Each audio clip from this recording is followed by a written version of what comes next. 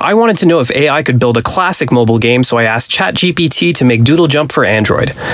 In this video, I'm going to show you how AI can assist your development like an all-star point guard throwing up lobs for you to finish at the rim. Stay tuned till the end for some of my top tips for coding with ChatGPT.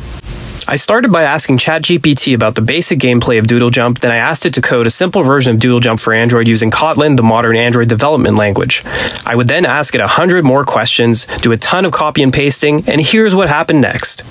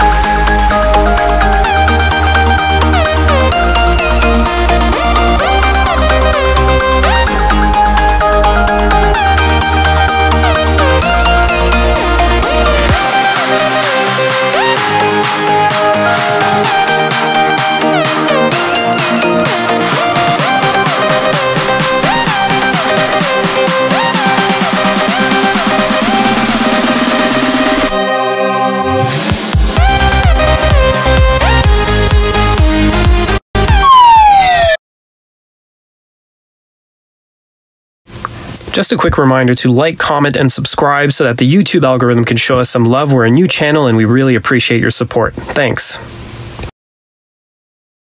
Once upon a time, in a land far away, there was a brilliant game developer named Igor.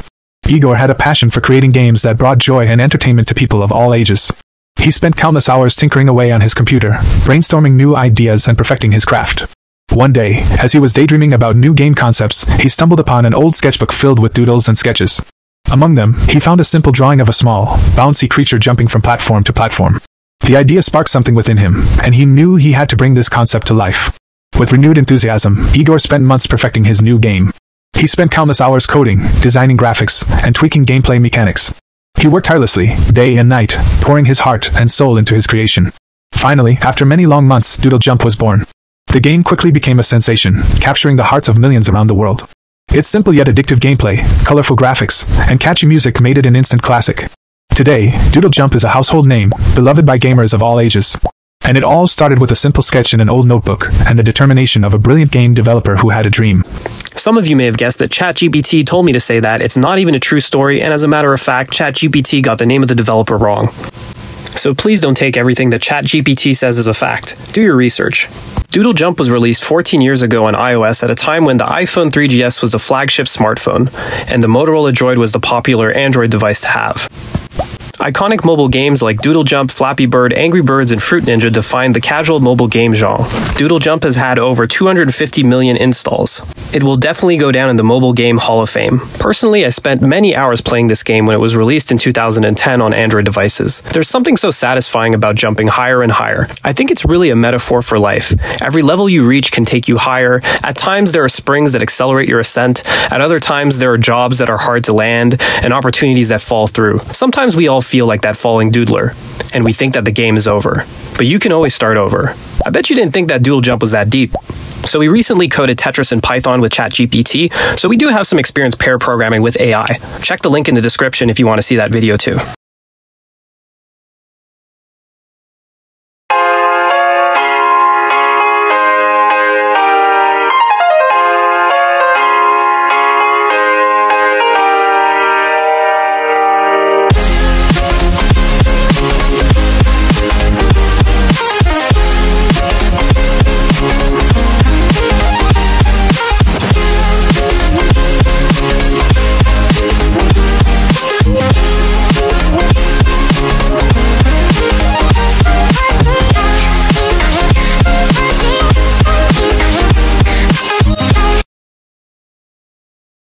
Our ChatGPT-powered Doodle Jump game has 2D graphics, scrolling gameplay, physics, and sound effects. It's actually a pretty polished mobile game.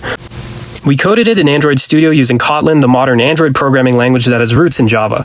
The vast majority of the code came straight from ChatGPT. I just had to copy and paste, glue it all together, debug, ask ChatGPT questions, and then repeat the process till the game was done. Okay, so this is our ChatGPT Doodle Jump project in Android Studio. You can see we have two Kotlin files here. We have the game activity and the game view. The game activity is pretty much just straight main activity Android boilerplate code. And then we have our game view, which is the main view for the app. The game view file is about 859 lines of code.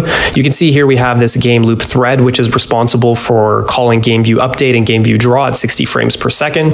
It's going to provide the Android 2D canvas, which is basically just a screen size bitmap for the game view to draw into. So let's take a look at the draw function. So the first thing we're going to do is we're going to draw the background grid. So we're given this tile here, and we're going to use this for the background pattern. So you can see here we draw across the screen width and the screen height. This is not the most efficient way to do this, but this was the code that ChatGPT gave me. So if the game has not started yet, then we're going to hit this case here, and then we're going to draw the Doodle Jump text here. We're going to draw the play button and then the doodler. When we actually hit play, the platform manager is going to draw the platforms. So here's the case here. You can see that we have different types of platforms.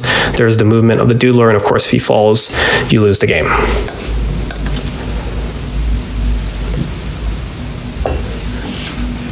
Now let's take a look inside the platform manager and let's see how it lays out those platforms.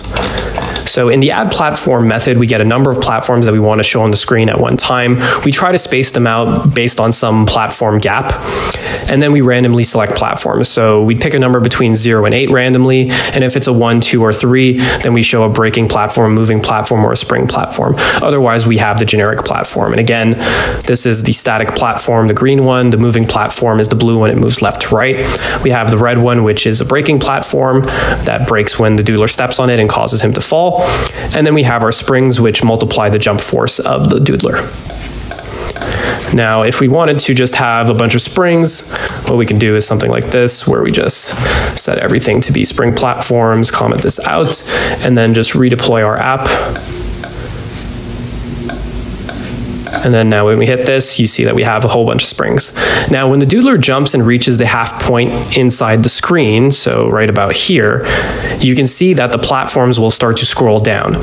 So that creates the scrolling effect. So as the doodler jumps and reaches the halfway point, we'll scroll down all the platforms, and then we'll add more platforms from the top up here. Let's take a look at the doodler update function. So let's see kind of how this jumping mechanic works. So the way that the doodler jumps is that we apply a force in the opposite direction of gravity, so jumping upwards. So the screen space here is 0, 0. So 0, 0 is in this top left corner. So going downwards is the screen height. So we apply a force, basically pixels in the opposite direction, and we jump in that direction. And if there's a spring, we jump with more force. And there's going to be a gravity drag that's going to be applied every single frame to the doodler, causing it to fall. But if it comes in collision with a platform, it will jump. So let's take a look at that check collision code. So in check collision, you can see here we just compare the hitbox, which is just the bounding rectangle for the play button or for the platform, and the bounding rectangle of the doodler. And if they do collide, then that will cause a jump. It's going to play a sound effect, and we'll have that jump effect. When we tilt the device left or right, the accelerometers will capture that. And if the acceleration passes a certain threshold, then we're going to call doodler move right or move left. And that's going to set the direction of the doodler, which allows it to change which sprite we're using. So if we use the sprite that looks to the left or the one that looks to the right. You know, an important mechanic for Doodle Jump is the fact that it wraps around. So if you jump over here, it comes across the other side of the screen. So as soon as you hit the width of the screen, it will just wrap back around on the other side. Let's go back to that update function. So doodler.update. Okay, so if we go back to doodler.update, we can take a look at what happens when the doodler hits halfway height. So if it's halfway up the screen, you can see here that this case gets hit. And what we do is we apply the force that the doodler is jumping in the opposite direction to the platform manager. And the platform manager is going to apply that to every single platform and cause them to scroll down. So in the example here, you can see as the doodler jumps, when he gets higher, we're going to scroll those platforms down.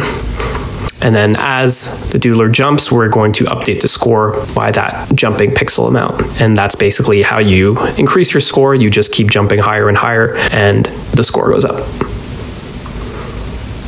And of course, if you fall, the game's over. Use ChatGPT for what it's good at and work around its weaknesses. Try to avoid wasting time looking up APIs or finding boilerplate code. ChatGPT can provide all that for you. Break your projects into subparts and work on each one separately. AI is really great at summarizing and breaking down complex projects into digestible parts. ChatGPT does currently have limits on code output, so use the continue keyword to get it to finish longer code snippets. If the code snippet has undefined variables and methods, just ask ChatGPT to define the missing code. You have to ask ChatGPT very specific questions and don't assume it remembers the context. Sometimes you have to add your code as context in your question to make sure that ChatGPT knows exactly what you're talking about. Finally, the more that you use AI in your development workflow, the more it's going to improve your productivity as a programmer. So get really friendly with ChatGPT and you won't regret it. Thanks for watching this video. Let me know what you think of AI-assisted programming in the comments, and make sure to remember to like and subscribe. Peace.